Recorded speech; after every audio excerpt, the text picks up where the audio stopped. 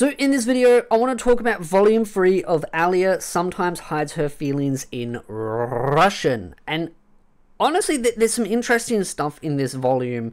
And to be very clear, when I ask a hypothetical question, I don't actually want the answer to it. It's just me saying, I wonder this. So I just want to be very clear on that, because I always seem to get some comments where someone takes that statement and then tries and dumps like a hard spoiler in the comment section. I don't want actual spoilers. I just, again, when I'm talking, I'm wondering to myself, I wonder when this is going to happen. I wonder what's happening here, kind of thing. So just want to be very clear there, because one of the things that I do look forward to finding out is when Alya realizes that he can actually in fact speak Russian. Now in this volume he does speak Russian to her, but only one line, which is chin up, I believe. It's keep your chin up. I wrote it down because I wanted to remember it. And to her, she just automatically assumes, oh, he must have learnt that line ahead of time because of the whole meeting, or not so much meeting, but the assembly that they were going to have, where they do the kind of the welcoming. And that's the big ending to this volume, which is the assembly, the greetings, where Alya and Yuki are doing their little greetings and kind of presenting their little argument of why they want to be the head of the student council running the show. And my god, am I kind of really surprised at how events played out, because to me I was wondering, how would he turn this around in Alya's favor? Because Yuki is very, very smart. She's got a lot of things that she's got to her advantage. And she seems very charismatic. She's got a lot of people on her side. She's very good at talking. But I do notice that she does use a lot of the stuff that I think she's... At least the way I see it is that she's got a lot of advantage because she's got a lot of experience from working with her brother. And because of that, she's learnt a lot of things. Now, because she could just be talented in general, but it's just little things. Like, for example, where he came up with different systems, and she's using that to her advantage. So he's kind of fighting an uphill battle against someone that's got some of the tools that he created when they started. So at least that's how I interpret it. Maybe I've interpreted it wrong, but regardless, she has the upper advantage. So how can Alya turn this in her favor? And I think it really just threw Yuki a bit of a headspace. I mean, it's, yeah, sister's name. I get names always mixed up. So, yeah, she really had her eye on one specific target and then didn't realize that her brother kind of tricked her a bit. I also love the way her motivation is this idea that at the start, Alya thought it was about her dead brother, and she's like, oh, no, he's not actually dead. And it's just like, oh my god. He was about to tell her too. Be like, yeah, actually, no, her brother isn't dead, it's actually me. But they ended up getting interrupted. That is like one of those moments where a couple's about to kiss and someone walks in. It's like that big moment that something's about to happen, and boom, it just gets thrown a headspin. So my god, is this volume... This is the thing, volumes 1, 2, and 3, you really start to get these building blocks. And one of the problems that some light novel series run into is, as the volumes go on, things kind of just feel padded, and it feels like nothing's really evolving in the story. But with this, you really do feel like things are moving forward. You really feel like you're learning more about the characters and what makes them tick, and the complexities behind them, but also some of the backstory as well, particularly to do with his grandfathers, because there seems to be two. One that really doesn't like him, and one that does, of course, like him, which is the one that he grew up with the whole Russian and everything. And I love the way he just walks in and he's just like, yeah, you want to marry my son? My grandson? I was about to say son, but his grandfather. So yeah, my grandson. And I'm just like, oh my god, man, he's going to be like the ultimate wingman, just pushing. But I also think that he might be the one that actually undoes Masa, as I'm going to shorten his name, because his grandfather would know that he knows how to speak Russian. So what happens if Alya and his grandfather are like, say, like in a room talking, and she just brings up something about Russian, and he's like, oh yeah, my grandson knows how to speak Russian, and it'll just be like a mic drop moment where it would be like, Alya would be like, wait, he can? That's how I picture that scene playing out. Because I don't think it's going to be him that will do the confession of, yeah, I can speak Russian. I feel like it will be something will happen where she will find out from a third party that, yes, he can speak Russian.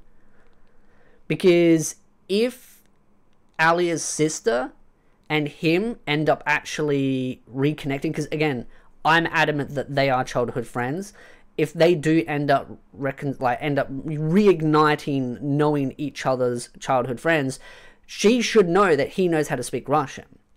And that's why I think she did the test way back, just to see if he'd play along. And when he played dumb, she kind of was like, yeah, you're just pretending you don't know Russian. So I wonder if maybe she might let something slip. I don't know. Clearly something's going to happen in like volumes 4, 4.5, because it's a 4.5 volume as well. I don't know what's in it.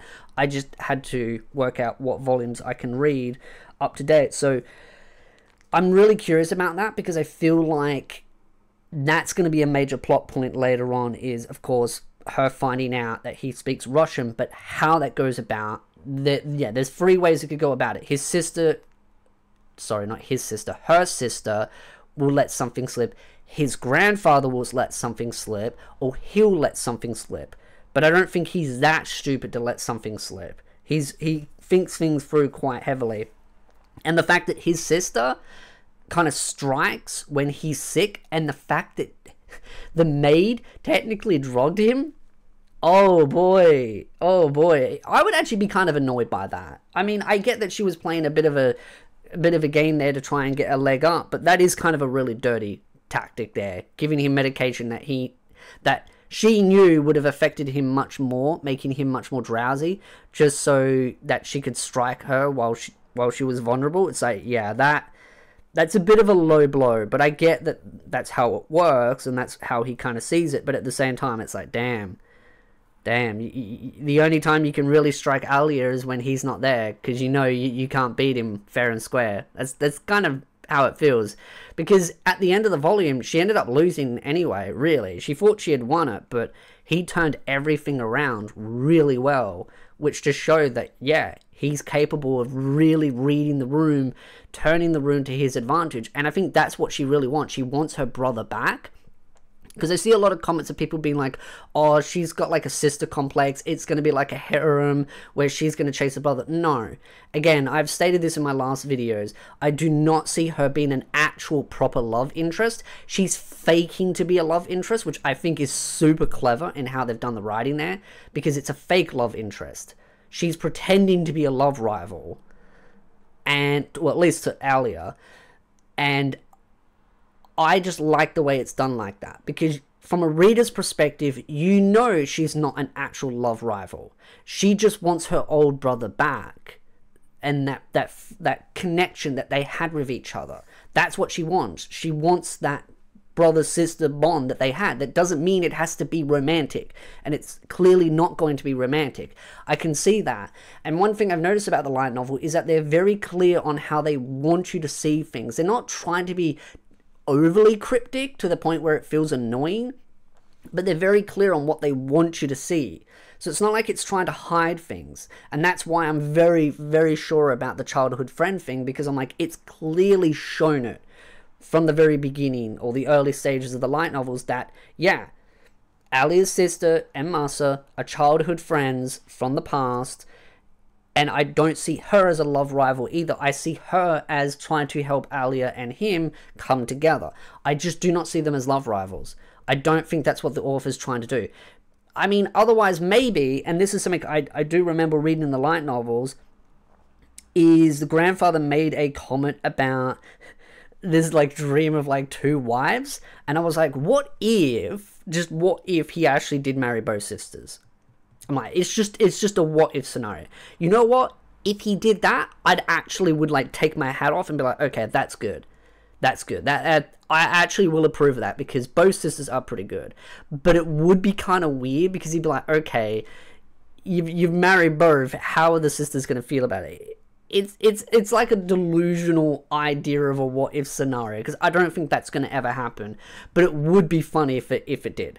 If that happened, I'd accept it. But I don't think that will happen. It's clearly between him and Alya, and I think her sister is going to help push them together, and his sister is going to also help push them together. It's just, she just wants her old brother back, the one that she loved and cared about, in the love sense of like a family love, that she just wants him, the real genius kind of manipulator, kind of mastermind kind of guy. That's what she wants back, because clearly he lost all motivation because of the family drama. And this volume does go into that family drama. It talks about the mother and how she really looked up, like she cared about her son, and then just randomly, like out of nowhere, and maybe it will explain it more in the later volumes, just stopped really like communicating. And that was his whole drive, to do all of these different things to achieve these great results, because he wanted his mother's recognition but never got it. And then they just kind of separated. And so yeah, it's kind of sad when you really think about it, because clearly he's got a lot of pent-up issues, and that's the issue there, is that he doesn't have a drive as much, or he didn't have a drive, because his drive was his mother, to get approval from his mother, and he could no longer get that, so he stopped caring and stopped trying. And then you've got the other grandfather that's like disapproval of, oh, he's wasted his talents, but it's like, yeah, but his motivation to try was his mother, and his mother stopped caring. It's like, what else is he meant to do? He's got nothing left. He's lost the one thing that he cared about. And it doesn't explain why, but I'm pretty sure it will. So now that he has a new motivation, which is Alya, and clearly he has feelings for her, and clearly she has feelings for him, that's his new motivation. That's what's driving him. And that's why I do not see his sister trying to break them up, or trying to get in between them from a romantic standpoint. There's a difference between her loving her brother from a family side of things that's non-weird, and then it being weird. Like, it's not the weird sense. It's just she loves her brother. She wants her old brother back. And she sees that he is now motivated by his interest in Alya. So she's like, oh, I now finally get my brother back, and he's happy. I'm going to push them together. They're going to be a lovely little couple. But of course, she wants to play the villain role, because she's a bit of an otaku weirdo. And I love her for that. So that's how I see it. Because I've seen so many videos out there going, this is a harem. It's like, no, it's not a harem. Maybe we will see a little bit of maybe like old feelings from his childhood friend, Alya's sister. There might be some stuff there, because I still do believe that that boyfriend that she apparently has is non-existent. I think it's an imaginary boyfriend. I'm very sure of that. I think the last video I think I mentioned, it probably was like an inanimate object or something that she's just pretending is her boyfriend. And based on her past purchases, she seems to have an obsession with teddy bears, so it's probably a teddy bear that's just probably like, and this is the thing, the writer's pretty clear on throwing hints at, so I'm just like grabbing whatever hints I can think of. So maybe it's a teddy bear that she bought, or he bought for her, and that's how it turned out. And that photo in that locket is probably him, because they never show the image. And to be honest, why hide the image unless there's a very distinct reason? It's either two reasons. A, because they just don't want to waste time on showing the character, which means that boyfriend is never going to appear, which means they are of non-relevance in the story, which means they either just don't exist, or it's him. So I have a feeling that that kid in the locket is him. But I feel like they will resolve their past history, and she will probably move on. Unless, yeah, it does turn into a bit of a love rivalry. But I just don't see her being like that, because she really does care about Alya. And I just don't see her being that conniving and evil and being like, oh, by the way, love you, sis, but I'm going to take your boyfriend now. It just doesn't seem like her MO. Like I said, the only two outcomes is either she pushes them together, or she jumps in and it's two wives for the price of one. I'll take either of that. But I know adamantly that his sister is not gonna... She just wants her brother back. That's it. And I don't blame her. She grew up with that brother. She did the original stuff with her brother, and that's what she wants back. Really love that.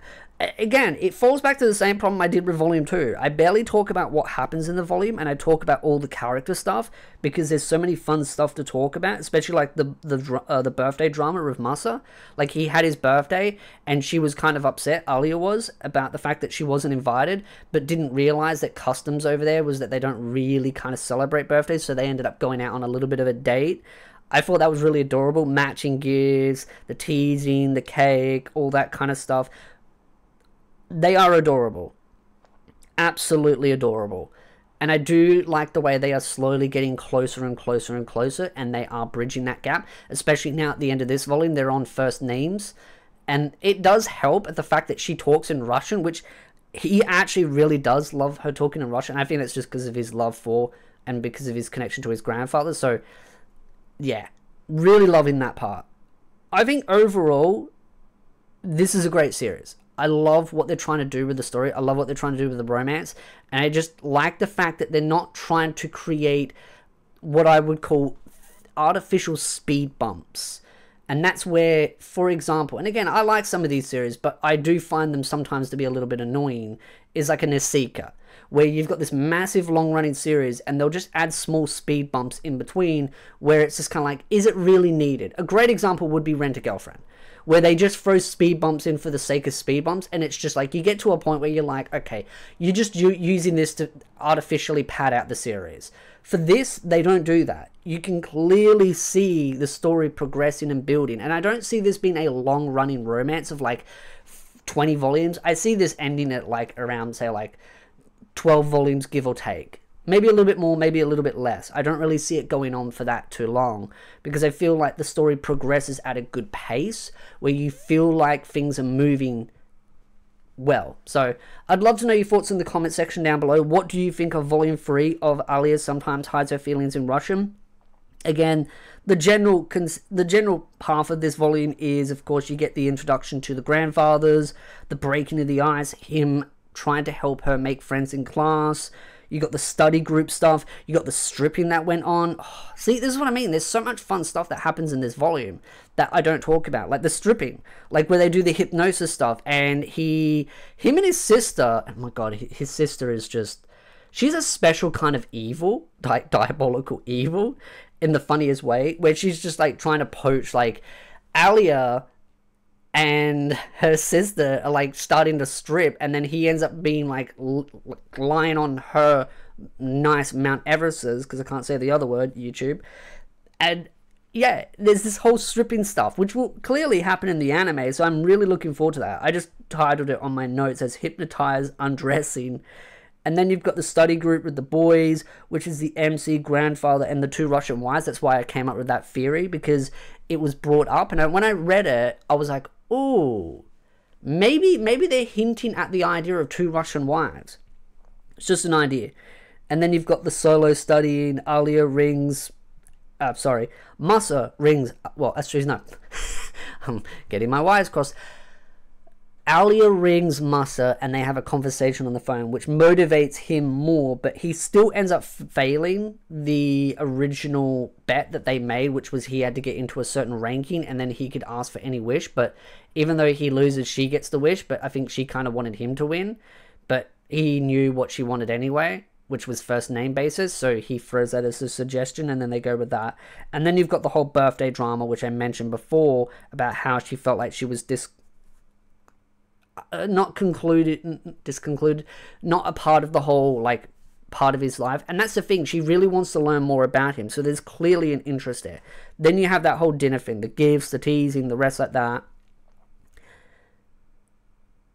And as things go on, you also then meet the other grandfather as well, him getting sick, the relationship between Alya and him, and then that's when the sister tries to strike. That's when things really start to heat up at the end of the volume, and the sister trying to provoke Alya. But even at the end, they have their little confrontation. They're still friends, but they realize that they're both trying to vie for a top position, so they have to play dirty. So that's what I find interesting, is that at the end of the day, even though they're going full at each other for the position, they are still willing to be friends at the end of it. But I wonder where that will go. So again, then you have the speech at the end.